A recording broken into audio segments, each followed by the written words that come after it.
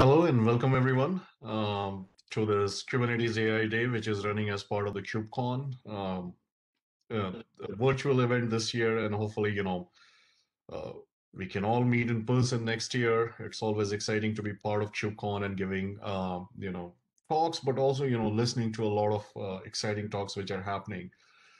So what are we here for? So myself, I'm Animesh Singh. I'm the Chief Architect for Data and AI open source platform. And with me, I have Andrew. Andrew, do you want to introduce yourself? Yeah, sure. I work mainly on Kubeflow, integrating some of the trusted AI projects into Kubeflow, and then some auxiliary Kubeflow KFP Tecton stuff as well.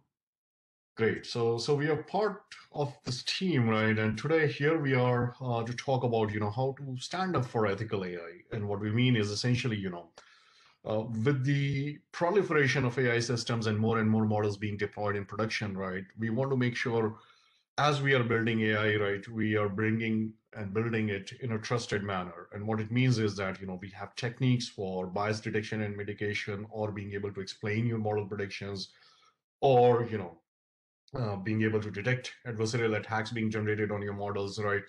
So that's the focus of this talk. And then, we're going to talk in the context of Kubeflow, right? As we are aware, it's a very popular open source project.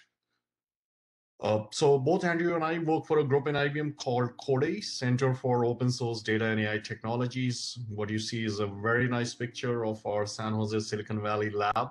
We have a cricket pitch as well. If you are into that, right, we can have tournaments. But it's an amazing place, right? It's surrounded by green hills, and large part of our team is centered there. But definitely, the team is very globally distributed across US as well as other parts of the globe. And we contribute to open source projects, across the end-to-end AI lifecycle, right? So, for example, we are the second largest contributor to Kubeflow. We contribute heavily to TensorFlow and PyTorch. Spark, we have our own open source projects like Elira, Data Asset Exchange, Model Asset Exchange. So essentially work on strategic open source projects which are, being consumed by our products, as well as take, the innovations we are doing inside and move it in open source, like some of the trusted AI projects, which we are going to talk about today. Okay, and you might be wondering, why this topic and why now, right? So I think we are all living in this, unprecedented time in history, right? We are all in the midst of this global health crisis, and hopefully, we are now all seeing light at the end of the tunnel, but still quite a long way to go, right? And as part of this, within IBM, right, we have had our own brainstorming and discussions around, how we can help, uh, make the situation a bit better, right? We have been also focusing heavily in terms of bringing trust and transparency into AI, right? But does it really matter? Uh, I think it matters a lot more in the times we are in, right? Even, a Google search, simple Google search can show you that, even at the time of this pandemic and crisis, what we have seen is, uh, the trusted AI techniques are all the more relevant, right? Because when you are actually, for example, at this point, right, we are doing vaccine distributions. How do you make sure there is no bias in that distribution system, right? Uh, Things like, being able to get tested, right? How do you make sure that, the people who are being approved and being approached, they are not being done and approved in a manner where we are discriminating based on sex or race, or, based on the nationality of someone. So how do we handle it, right? So within IBM, right, we have our own vision for trusted AI, but, we are also making sure that this is something which we are aligning with the industry. We are taking feedback, always expanding it. But when we began, and at this point, right, our focus has been around four pillars of trusted AI, right? What we call robustness, fairness, explainability, and lineage, right? So what do we mean by these different things? Robustness means that can anybody tamper with your AI systems or AI models? Fairness means that is it fair? Is it not biased towards a particular race or gender or a nationality? Can you explain your model predictions, right? What it is doing? If it is making these decisions which are impacting my life, can it explain its decisions? Last but not the least, right? Lineage. Can I trace back and make sure that, if a model is giving life-changing decisions for the stakeholders, We can trace back all the way, like on what data set was it trained on, what were the hyperparameters used, uh, and what version of a particular framework was used, so that you can create accountability where it is needed, right? So having right lineage is very, very important. Just to give you an example, right, since 2008, right, nearly every arrestee in a Broward County in Florida, right, was being assigned a criminal sentence, which was based on, if they are likely to reoffend. It was based on North Point's Compass algorithm, right? And based on research, and you can trace the link here, right, which was found, that data set was found to be heavily biased towards non-Caucasians, right? The other thing is explainability, right? Now, explainability is not only important for someone who is consuming the models. Obviously, it's the most important for that particular person, right? So if I'm being denied admission to a university, or if I am being given a loan, or I'm being accepted into a company or denied into acceptance into a company, the model should be able to explain to me, right? Very, very critical, because these are life-changing decisions for me, right? I cannot buy a house, I cannot get into a company, I cannot get into a university. Thou shall explain why you did that. But more importantly, I'm not the only stakeholder, right? There are people in the middle, right? So there are government regulators, people who run compliance and safety. They need to be convinced that over a period of time, what the model is doing, it's able to explain itself why it is doing and why it is leaning towards those certain predictions, right? And last but not the least, right, when we talk about adversarial AI, what do we mean? Right, a very simple example could be like you are depositing a check of $151, let's say, right? But a hacker could, adversarially modify your image, and instead of, 151, like it to the machine, it appears as 757, because it's very easy to fool a machine learning system, right? And adversarial generate an image which can make a one look like a seven for a machine to understand. Now that's undetectable to the human eye. So the person, instead of who gave you the check, instead of having $151 debited from his account, he has now, $757 gone, right? That's more in the financial industry. But if you look at, like, the impact of this can be life changing and more scary in examples like this. For example, a lot of the self-driving vehicles and are being trained over stop signs images, right? Now, either if these stop sign images are adversarially modified more explicitly or implicitly, over a period of time, because of the wear and tear, right? These images are not great, or they have lost their actual accuracy. Then the way the AI model will learn to detect them will be less accurate, right? So that might mean that your vehicle, the self-driving vehicle, actually running over a stop sign, right? And you can definitely imagine the consequences of a behavior like this. So we talked about the four pillars of AI, and gave you some quick examples why we think they're really, really critical in real world. And to handle that, right, IBM actually created four projects and then moved it in open source, right? So projects around adversarial robustness, so both being able to detect if the models are robust and being able to mitigate them against adversarial attacks. That project is called Adversarial Robustness 360. For fairness, we have launched a project called AI Fairness 360. Again, this is around bias detection, and not only detection, but being able to mitigate bias in your AI models as well. AI Explainability 360 is essentially, being able to explain AI predictions right across for different stakeholders, right?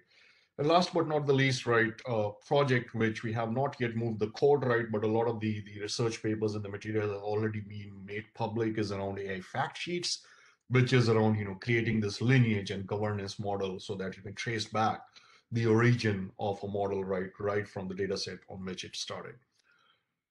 So adversarial robustness 360, as I mentioned, right, it's a project to actually allows you to rapidly craft and launch attacks on your models. If they are found, vulnerable, you can have defense mechanisms and defense algorithms which you can implement. There are quite a bit of different kinds of, evasion attacks and defense and detection methods. You can assign metric score, robustness metrics to different kind of models. So definitely try it out. It's one of the most popular projects which we have out there, right? We are also working jointly with DARPA in terms of advancing the tools and the techniques and the algorithms which are available here. AI Fairness 360, a library to actually detect bias across different metrics. So at this point, we support around 70 plus fairness metrics across AI lifecycle, right? So what we call pre-processing, in-processing, and post-processing phase. So that means, even before you start creating your model, you should be able to point this tool at your data set and be able to detect if there is bias in your data set. Once you have, trained your model, you should be able to then validate that model, right, which is in processing phase.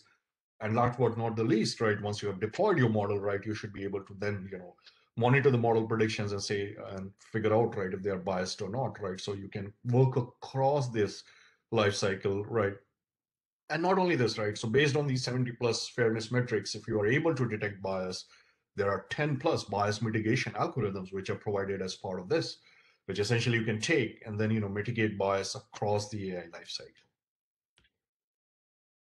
And last but not the least, right, AI explainability 360. As I mentioned, right, there is no one explanation which fits everyone. There is the end consumer who is directly impacted by the model predictions, but then there are, regulators and people who make sure, things are compliant who are in the middle. There are next gen of developers who are retraining these black box models and positioning it towards a customized use case or towards a customized industry. Plus, you want explanations at different levels, right? So you want to be able to also explain data sets and the features of the data sets. What do they mean? And then when you're looking at, some of them are very simple models, some of them are black box models. So in case of black box models, you might want to have a surrogate model, right, which is learning based on the explanations and creating a parallel model, right, which over a period of time, as it is seeing the basic explanations, right, it's creating its own robust explanation model.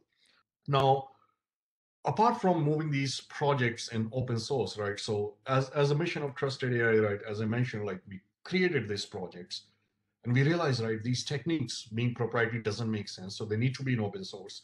But not only in open source, the whole IP of these projects need to be in a neutral place under a neutral governance model, right? So we move these projects to Linux Foundation AI, and they are now part of the Linux Foundation AI hosted in a neutral place. Hopeful that most of you have either used or using Kubeflow or trying Kubeflow or probably have heard about Kubeflow, right?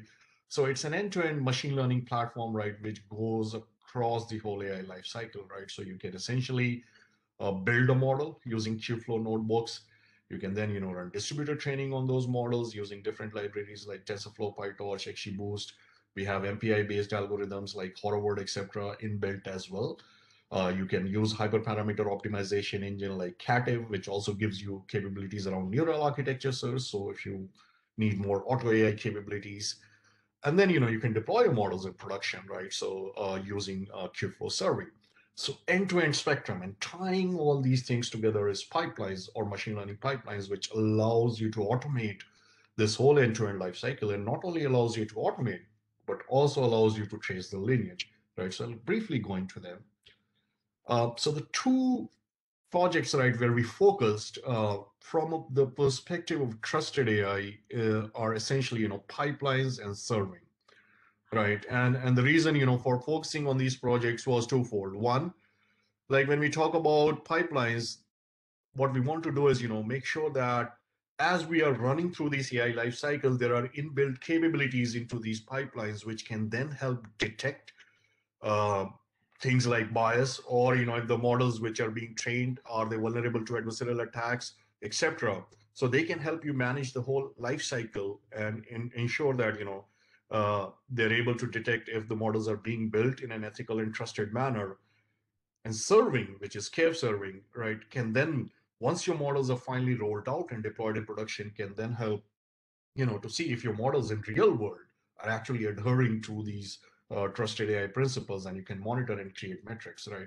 So hence the importance of these two projects. So very quickly on pipelines, right? It's the most popular project in the pipeline Kubeflow umbrella, targeted towards data scientists. So there is a Python DSL, so allows you to craft pipelines in a programmatic way. Each of these steps in the pipeline is called a run, which essentially is backed by a container, which essentially has the code, right, which is doing that specific part, right? And it's very, very popular in the Kubeflow community, right? Because for data scientists, they can now use a Python way of running machine learning pipelines on Kubernetes, and they can also leverage underlying Kubernetes constructs like volume secrets and other things. But also, for operational folks, right, they can actually go, there is a very rich dashboard which shows you the streaming logs in real time, etc. And you can, look at the real time logs and debug. And not only this, right, there is a strong lineage and governance, right? So you can track back, like once your models are produced, on what data set it was trained on, what were the hyperparameters used, what was the version of TensorFlow. So very, very robust set of capabilities in this, right?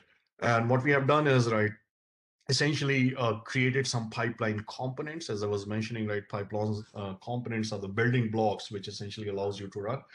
And you can change these components around adversarial detection or bias detection, plug it into your own workloads, and then identify as part of that whether your workloads are adhering to the trusted AI principles, and then you can detect if there are bias, etc., being found. So with that, I will pass on to Andrew to talk a bit about Kubeflow pipelines and trusted AI and show you, how we can leverage this in practice. So Andrew, over to you.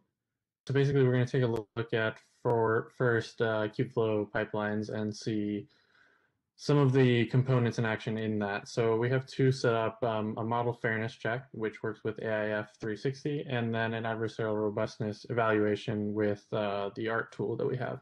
And the first training step we're going to do is on a gender classification. So takes images and tries to classify a gender based off of that.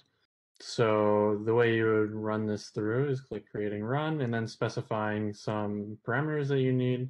For this, you might specify the attack epsilon for the fast gradient sign method parameter or favorable label, which you need. AF360 needs to know what is a favorable label, what they would like to see, and then an unfavorable label, what they would not like to see. And then you can also specify which groups you should check the bias for. So in this case, we've chosen of race with the label 0, and the unprivileged group is race of label 4. So then we just can run this through. This experiment takes a while, so we won't watch it go through the whole way, but it'll just start up like this, and then some nodes will start to show up and run through. But we already have a pre-set up one that is executed already, so we can kind of look at what has happened. So first, let's look at the training step, see what training logs we can get.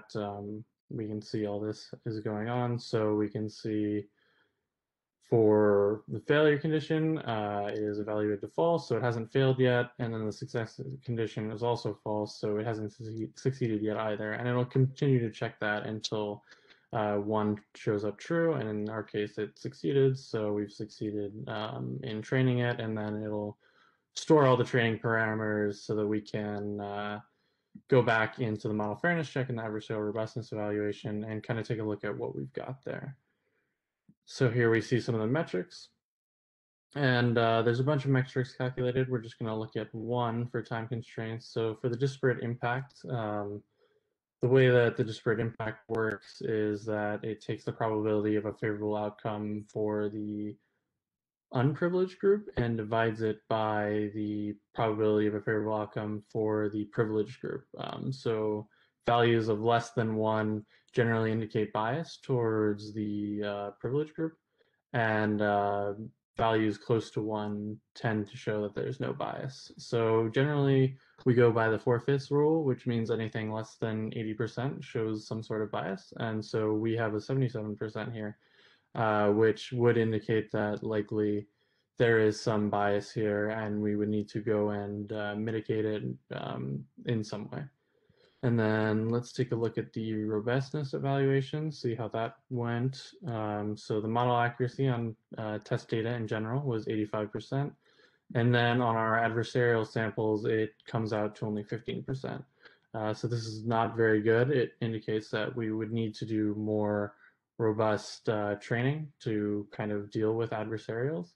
And to go a little bit deeper into that, you can also get the average perturbation on misclassified samples. So small values show that your model did not perform well at all, and in fact, very little perturbation will cause a misclassification, which is not good. And if this label is very high, it shows that it took a lot to mess with your model and get it to mispredict. So you would prefer higher numbers.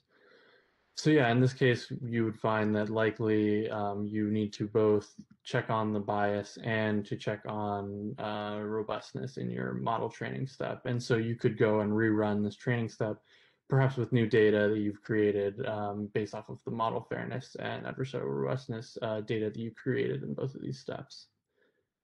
So jumping back in.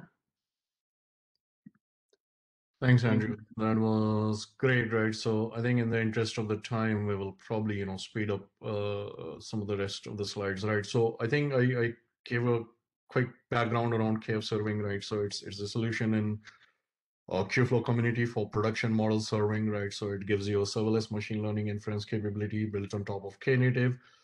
Right, and then there are capabilities around model explanations under which we have built rest of the trusted AI umbrella, right? So as part of that, right, so Andrew has been working heavily in terms of integrating some of these projects into KFServing, including AI Explainability 360 or an AI Fairness 360. And we had the first version all done and delivered as part of the KFServing v0.5. So if you're interested, you can definitely try it out. A lot of times it's not possible to do these analysis on a single transaction, right? So you cannot just based on a single transaction say that the model is biased or not, right? So in those kind of scenarios, right, you need robust payload logging capabilities. What that means is that you're able to capture the requests which are coming to models, the responses which are going back from the models, collect, curate, and then over a period of time, once you have that data, then you can run more advanced analysis whether, hey, over the course of last 100 predictions the model is biased, right? Or 80% of these inputs which are coming there adversarially modified and model is getting fooled, right? So to do more advanced analytics like this, you need payload logging, which we have enabled using the cloud events standardized protocol, which is a standard which is being developed by the CNCF community. Okay, and you can now talk a bit about these capabilities as part of the KFServing. Yeah, so what we've implemented in KFServing so far for the AIX is using a method called locally interpretable model explainability, LIME. And the idea is you take an image on the left, like an MNIST image, and the explainer will highlight pixels that it finds are highly indicative of a certain classification. So, and you can change certain parameters inside of LIME to get different highlighted pixels. If you want something that is like the pixels that are most indicative of a classification, then you would raise a parameter called minimum weight. And then the next project, Adversarial Robustness Toolbox, is using the square attack method. So you take an image, you add some sort of perturbation or noise, and you'll be given with another image which is very similar to the first, but makes your model misclassify, or at least is the goal of the art tool. And in most cases, that'll just be small perturbations that look identical to the human eye. For AIF 360, the idea is to collect a bunch of payloads, as we mentioned, and then through the payload logs, we can create bias metrics based off of the large collection of instances and outputs. And so there's a number of specifications that you need to have here. Like we saw before in the KFP example, there's the favorable label, unfavorable label, privileged groups, and unprivileged groups. And this just lets you know what is a favorable outcome and what are the biased groups that we may need to look out for. And so the same deal with the spec here. The left is the same as you would deploy a normal predictor, and then the right is all the extra commands and information that you may need in the explainer to give you something valuable. And so the flow of the AF360 is you send your prediction requests to a model, then the model sends their logs to some sort of persistent storage. In our case, when we show the demo, it'll be a message dumper. And then when the bias detection request comes through, all of the logs in the persistent storage will be sent to the AF explainer, which will then be able to calculate metrics based off of those logs. So we'll show that here. So this is housed in the KFServing repo. You can just go to the samples and look for it. But the basic idea is to deploy the model, the bias, the predictor, and the explainer here, and the message jumper. We've already had that set up so that it doesn't take a lot of time to spin them up, but because they are fairly large images, at least for some of them. Yeah, so there they are. And then the idea is to connect to it and send simulation prediction requests. So I have that here. So we'll just simulate sending multiple requests just to pull some logs into the message dumpers. You can see we have about 6 requests, and this is the responses. We expect to see a few predictions, and both the request and the response will get logged. And then the idea here is that we need to create a JSON from the logs. So let's just take a look at what that looks like. It's created this data.json, which is just a JSON of instances, which are all the logs that we've sent to it. There's quite a few because we added some information before, just for added information without taking up too much time. And then the outputs here are all the prediction responses that we got. And so now that we have those, we can go back and we can actually query our explainer to check what bias do we see. So there we go, and that's pretty quick. So now that we have that, let's look at the disparate impact so we can have a kind of comparison to the KFP. So again, disparate impact is measuring favorable outcomes for privileged groups and unprivileged groups, the ratio. So this is much lower than the 4/5 rule. It's actually 0.5. So we would say that the model that we have deployed in KFServing is very biased. And what we can do, since we have the payload logs for this, is we can go back and we can see what the biased examples were, and then we can check if our model behaves differently when we change those examples to make them the privileged class. And if they do, then we can save new data for when we would like to retrain and keep the same examples before, but say that those examples should be marked with a favorable label rather than the unfavorable label that they're giving. And this will expand our data set and make it a little bit better because we know that if it is given to the privileged class, they are getting acceptable results. So now we'll hop back in.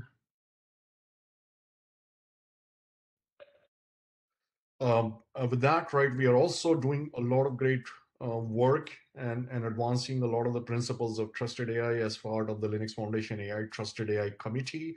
We meet, monthly, where, a lot of the partners, like, the folks from the companies which are listed there, or, folks from Microsoft and others, right, we come together and talk both about the principles, what should define the principles of trusted AI, but also, technical solutions like we discussed today, right? So if you're interested in this, definitely, join this. It's an exciting place where a lot of us, you know, um, people who are actually interested in advancing this field are getting together and bringing technologies and tools and use cases together as part of this Linux Foundation AI Trusted AI.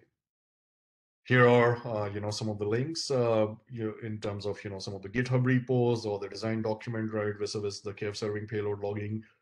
Plus, if you do need to reach out, like, our Twitter or LinkedIn URLs are listed here. So definitely, try and reach back to us if you have any questions, comments, feedback. We would love to get your feedback and make sure that, you're using these capabilities, advancing these capabilities, and if there are issues which you find or you have suggestions, we would like to incorporate and advance these projects together, right? So in the end, I would like to round up by saying we definitely want to stand up for ethical AI. We are doing quite a bit of efforts, right, both as well as through IBM, but also, Linux Foundation AI has been a huge partner. The Kubeflow community has been a huge partner, and we would like to invite all of you right into this mission in terms of bringing ethical and trusted AI to the masses and building platforms which are essentially making this core part of their DNA.